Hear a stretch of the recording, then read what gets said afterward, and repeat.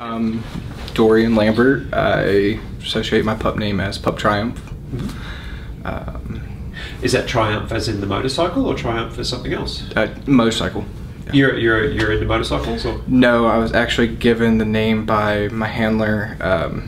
He gave it to me because I've overcome a lot of stuff in my life.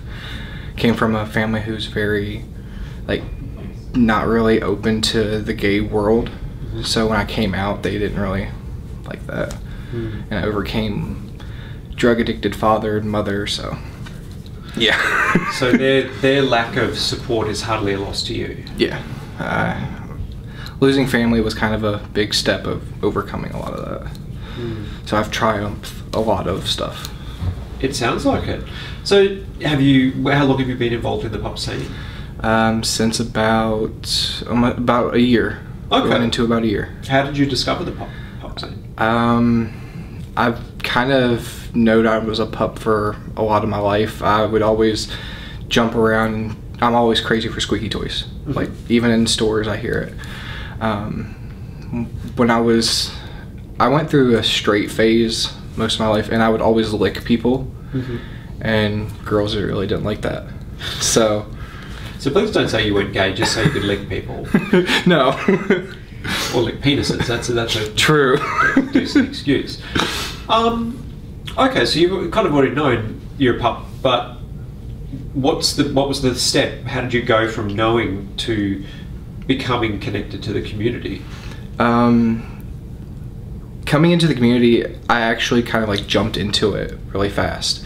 I actually met my handler online when I was living down in Southern Ohio, and we would talk over the internet.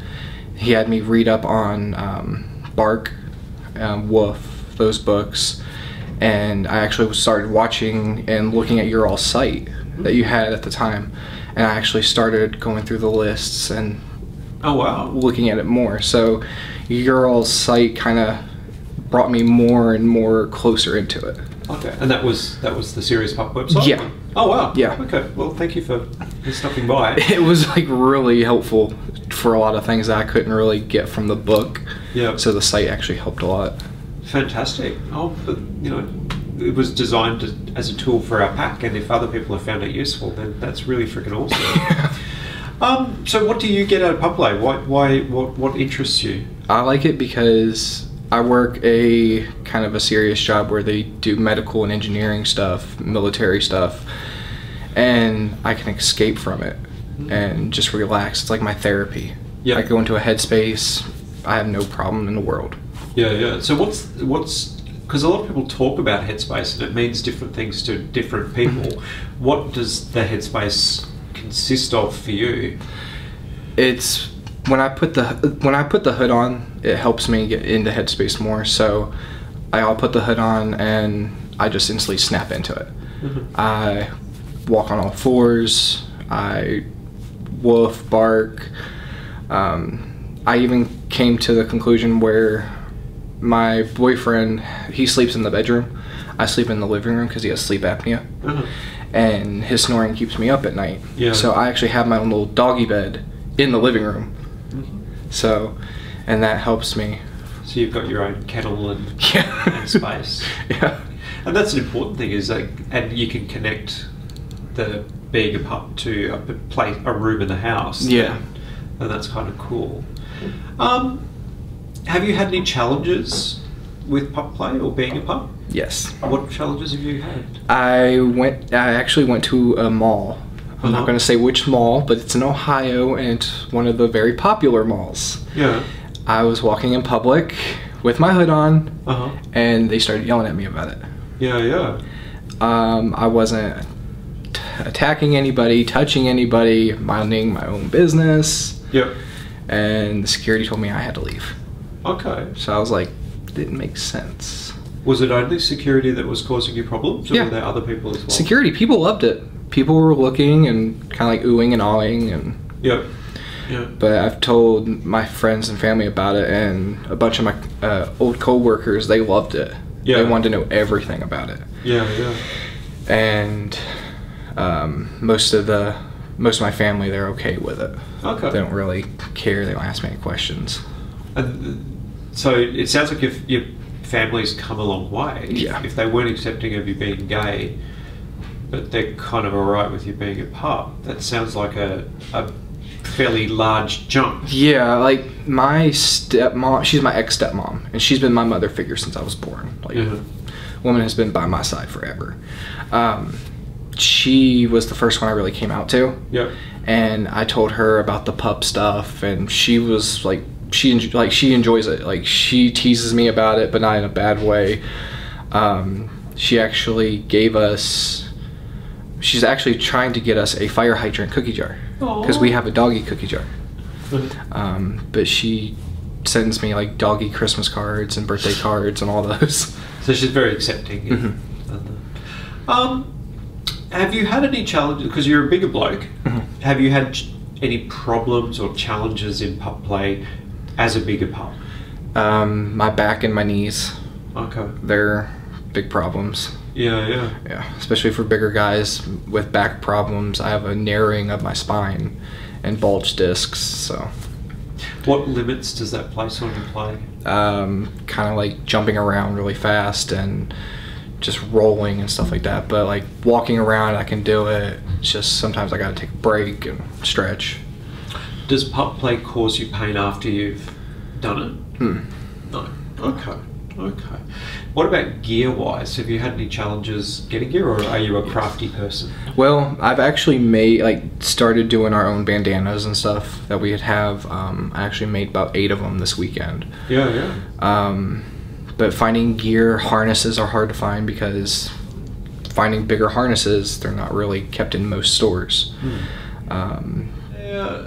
If you could think of 3 things that human pup play gives you, what would you say they are?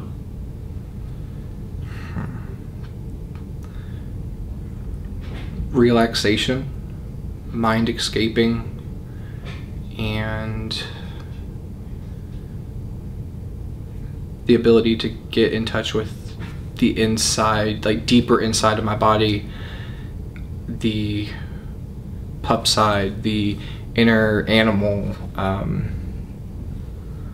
the side that not many people get to see on a day-to-day basis. Why don't people get to see that? Well, work and I don't think my apartment complex would like me running around in a pup hood barking at people. That is a very good point. Some people, if they're anxious, they find that wearing a hood and having a role as a pup gives them less anxiety. Allows them to practice stuff. Have you noticed anything like that? I feel in public, if I wear my hood, because I actually wore my hood for the first time in public and actually got away with it. Nobody said anything. People were looking. They were liking it. I'm kind of shy. When I first meet somebody, I'm very shy. But putting on the pup hood, I can actually just go up to people, talk with people, and they love it. If you were to say, as a younger pup or somebody who's starting out in pup play, what recommendations would you give to them? If you're starting out in pup play, the best thing to do is to read up on it. Find communities or people online that you can talk with and help express yourself through it. Being able to start small. When I started out in pup play, I started out with just a squeaky toy and talking with people online. And there's actually a picture that I love to death. It's the first picture with me and a squeaky football. And that's what brought me in further into pup play. Okay. So start small and build up the progress. Go a little bit deeper into it. Invest into a pup hood if you can afford it, because I know they make cheap ones, I know they make more expensive ones. The pup hood is the very bright side of actually being a pup. You can actually escape everything. Where do you see pup play heading in, say, the next 5 years? I actually see pup play growing a lot. I see more and more people getting into it. There's actually, I actually talked to another pup who, he actually just got into pup play, and he was nervous about it. He kind of wanted to back out. And I told him, you can talk to me, we can work through this, and now he loves it. He used to send me videos of him barking and just playing with toys and stuff. Sounds pretty cool. So I can see it growing rapidly in the next 5 years. Cool. So if anybody wants to contact you, what would be the easiest way for them to do that? Facebook, Dorien Lambert or Dean Ryder. Instagram is Dean_Pup_Ryder, I think, for a second. Or email